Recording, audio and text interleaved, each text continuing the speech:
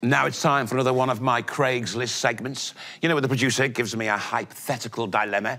I have to find a gadget which I think might solve it, and then find an expert to tell me if the gadget's any good. Yeah.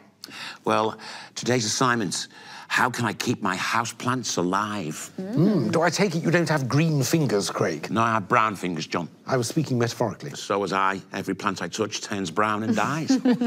But this might help. It's called the RoPot. It's packed full of sensors which measure the soil inside. It gives you feedback on how to care for your plant, all via a smart app. I mean, you simply pop your plant in, tell the app what plant you've planted, and it'll tell you how to keep it healthy, you know, when to water it and all that kind of stuff. It's rechargeable there, look. You recharge it there. Charge lasts up to 60 days. Costs around about 30 quid. Did you really say rechargeable? I mean, do we really need plant pots in our lives that you have to stick a power cable into? Well, let's ask an expert, John. This chap on YouTube goes by the name of Spicy Moustache.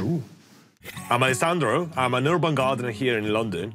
I've been gardening here for about 7 years, but I started when I was a kid, till the age of 10, thanks to my grandpa, who told me everything about the living soil and how to nurture plants in a natural, organic way. So I decided to try this smart pot and grow a chili plant start to finish, seed to harvest. And it was a pretty interesting experience because it's a fusion between high-tech and gardening. And this app actually gives you a detailed report of how your plant is thriving, nutrients and pH or soil moisture.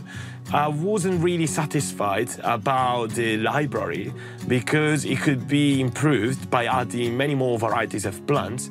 However, for a beginner, it has all the basic plants that you would need to have on an app.